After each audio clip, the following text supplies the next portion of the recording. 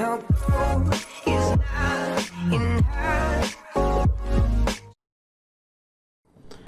guys, so in the last video we saw like how to load the fonts. We used the CDN. We included the Google CDN on the top and also called the font family.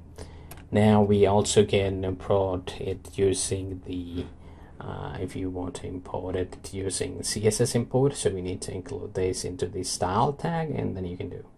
Now in this video we want to see what if we don't want to use CDN. We simply want to have this font file, the particular font we are using in our project, and from there we want to load the font.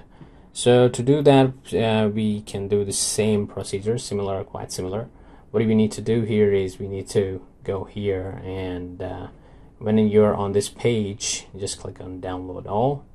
It is going to download the font you selected, so you can see that it's the same font. Now I go to the download folder, and here I have the font. Now I'm going to extract it. So here is the font. This is the file we are more concerned about. I'm just going to cut this file, go into the directory of my files. So I have the project here, and I'm going to create a folder here. I'm going to call it fonts, and inside I'm going to paste it. Alright, so we have our font here.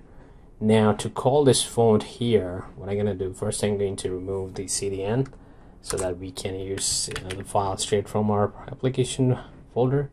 And I refresh here, you can see that that font is not working anymore. So to load the font, I'm going to go into style tag, and here I'm going to say at font face. Alright, so this is the way how you declare it. And then you need to pass a URL. So you say source, and source going to be a URL, and that URL going to be the path to the font file.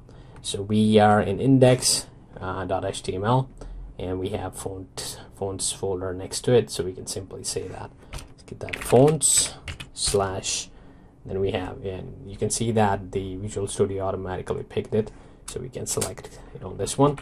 So this way we just included the font.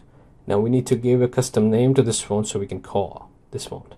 So what I'm going to do, I'm going to say here font family, and we need to call this font something. So what I'm going to say, I'm just going to copy the font original name. I'm going to put here, and I'm going to use this name when we use the font here. So here I'm just going to call the font. Alright, now to see if it is working or not, we need to refresh the page. So let's do that. I go to the browser, refresh, and we have the font working. So this is how you use it. Now you need to have your font file present in your directory, but should be correct, and it is going to work. Now last video I also said the only first font loads the first. If it is not available, then the second.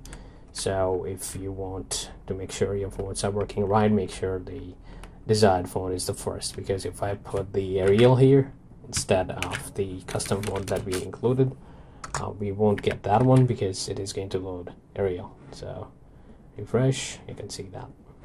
Okay, so I hope you got this, and I'm going to leave the code in the description. You can download it if you want it. Thank you for watching. See you in the next video. Is not in her